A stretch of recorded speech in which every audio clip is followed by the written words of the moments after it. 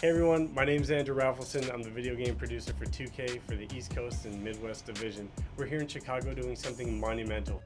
For the first time in 22 years, we are putting our first female athlete on the cover. And who better to choose? The basketball legend, Candace Parker. She's here today. She's gonna see her cover and show you more about what's going on behind me. Let me bring in my director, JD. There are 80 cameras behind me, and 66 of them are used to capture everyone's likeness. I get the great pleasure today of working with Candace and putting her through some pretty weird and very funny facial expressions, so that you, the fans, can get the most lifelike version of her. A little bit more cheek.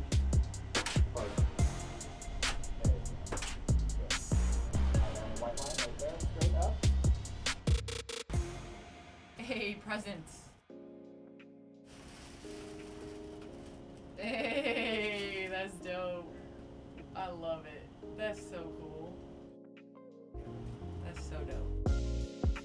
It means a lot.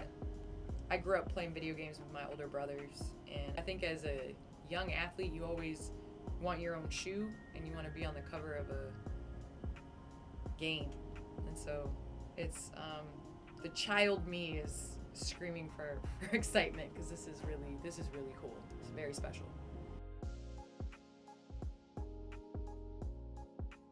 The way that we're pushing our game forward, I think visibility-wise, I know there's a lot of young girls and young boys that are going to grow up with this as their expectation and as their normal. And so for me, I would just say my goal was to just leave the game better than I came into it, and I think my generation has done that. And I think it says that we're able to kind of take this and make it more.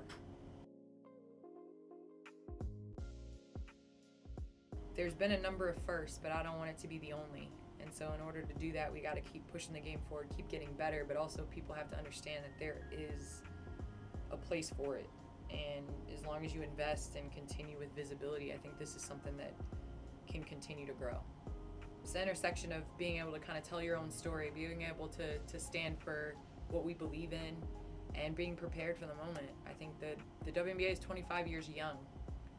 And we're looking at all these other sports leagues that have been around for years and years and years. It's going to take time to grow, but I think it's about that steady growth. And so now we're able to have social media, you're able to fall in love with the stories and the background and be able to really know the athlete. And so I think the WNBA does a really good job of getting out in the grassroots, getting out in the community, and allowing their fans to really know the players. One current WNBA star that I can take in a game of 2K. I'm gonna call out my teammate Diamond, because Diamond to Shield, she always talks junk about playing video games and all this and all that, but I can take her.